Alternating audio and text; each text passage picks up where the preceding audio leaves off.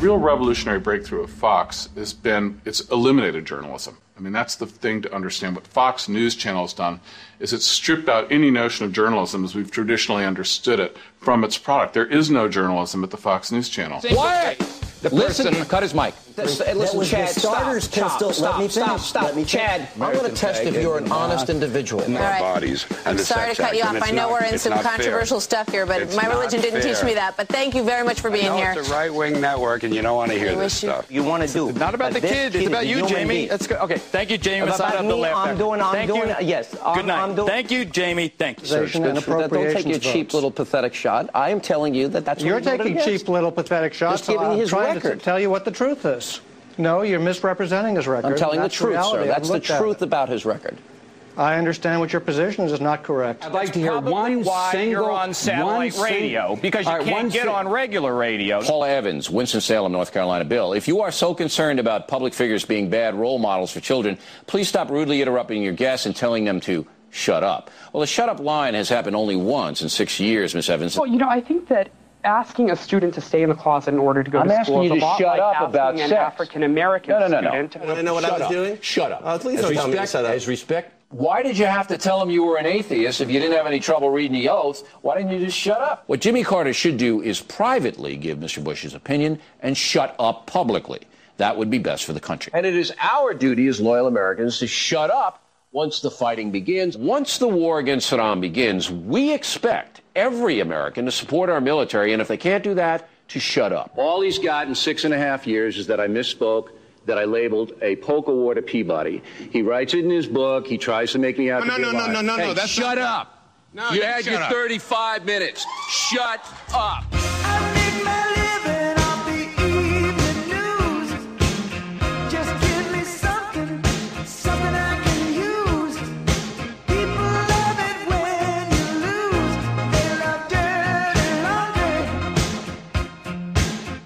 I was a Fox employee for 3 years. I worked in news. On air or behind the camera? I'd rather not answer that. I think I'd rather keep myself anonymous. You'll disguise my voice. Yeah, I've heard directly from folks, both as correspondents and as bookers, who've expressed very great reservations, almost as if they're being monitored by a Stalinist system, afraid to be seen talking to the wrong person or having the wrong kind of email exchange. You're either one of us or one of them. And in leaving Fox News, for example, there were a number of people at the organization, the head of the organization, tried to ruin my career simply because I was leaving, because I didn't leave on their terms, because I refused to sign a confidentiality agreement. That was another reason for them to try to keep me from getting my next job.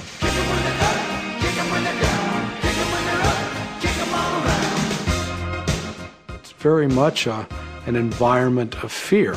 It was made very clear to us that our activities were being monitored, and if someone wasn't watching it live, they were at least recording it, and they would review it after the fact to see what we did.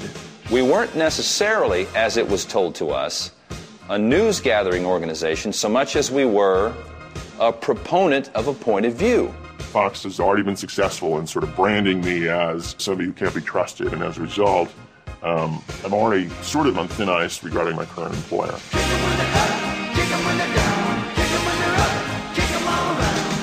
I'd been warned by people. There were a number of people who pulled me inside and said, look, I don't know. I mean, I know that you want to work and I know that you need a job, but you might want to think twice about taking this job because really it is a very conservative news network. Now that I've learned comedy writing at Fox News Channel, I guess I should be doing stand-up in the clubs. I think that if you don't go along with the mindset of the hierarchy in New York, if you challenge them on their attitudes about things, your history. I suspect your research has discovered the memoranda that were written by John Moody and by Roger in terms of setting the tone for the day. The message of the day is a very political device. Let's spend a good deal of time on the battle over judicial nominations, which the president will address this morning. Nominees who both sides admit are qualified are being held up because of their possible, not demonstrated, views on one issue, abortion. This should be a trademark issue for FNC today and in the days to come. There was nothing covert about the way the managing editors in New York or Washington operated. They made it perfectly clear what they expected from us. The so-called 9/11 Commission has already been meeting. This is not what did he know and when did he know it stuff. Do not turn this into Watergate. Every morning there was a detailed list of subjects to talk about, not talk about. Kerry's speech on the economy at Georgetown is likely to move onto the topic of Iraq. We should take the beginning of the Kerry speech and see if other news at the time is more compelling. It is not required to take it start to finish. They were just actually issuing edicts to the reporters to control what they could say and how they could say it. Let's refer to the U.S. Marines we see in the foreground as sharpshooters, not snipers, which carries a negative connotation. When headquarters sent a memo every morning and said, we want to touch on the following issues, we want to cover the following stories, we want to do them in this particular way, our job and our objective then was to execute the plan. The pictures from Abu Ghraib prison are disturbing. Today we have a picture, aired on Al Arabiya, of an American hostage being held with a scarf over his eyes, clearly against his will. Who's outraged on his behalf? I've never heard of any other network nor any other legitimate news organization doing that, newspaper or broadcast. The techniques of odd polling and odd graphics of Democrats and weird banners in the lower third of your screen. These are all pretty sophisticated techniques, and they work in collaboration with the most genius marketing slogan in history, which is fair and balanced.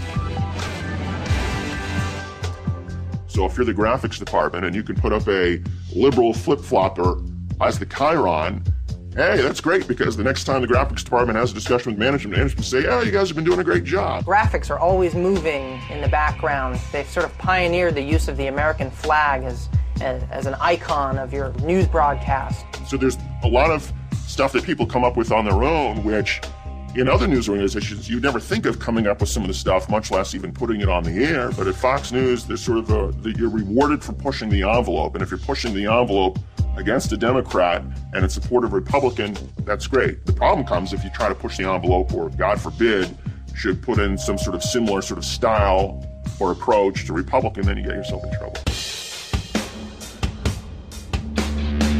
Is the nervous system of a democracy. If it's not functioning well, the democracy can't function. We're heading toward an election where most people are never going to be in a room with Kerry or Bush. What they learn about the candidates will be what the media shows them or tells them, decides not to show, not to tell.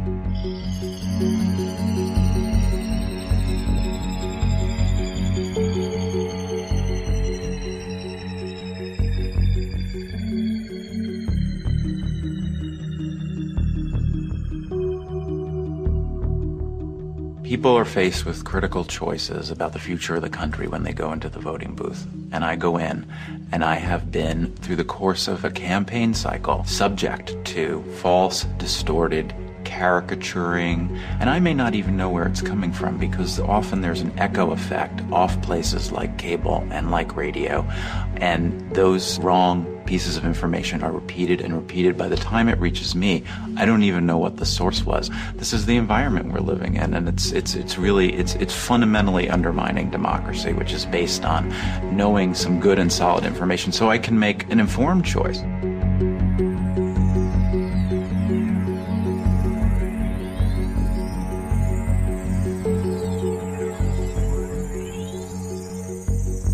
We'd like to be premier journalists. We'd like to restore objectivity where we find it lacking, and certainly there could be that interpretation because of my background, but I left politics a number of years ago and have run a news organization for the last 2 years.